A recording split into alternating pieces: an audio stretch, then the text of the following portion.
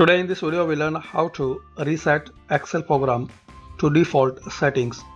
So first of all, go to Start and search REGEDIT. Then open this command. Now click on HK current user. Then click on software.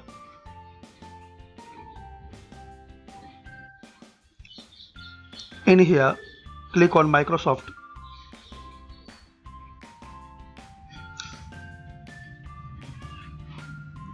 Now Office.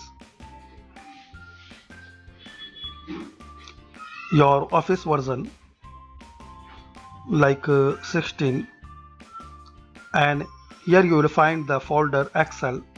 Just right click on it and click on delete.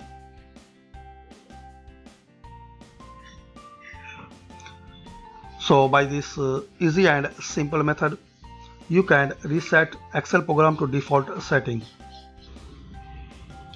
I hope you like this video. Thanks for watching this video. Please subscribe this channel.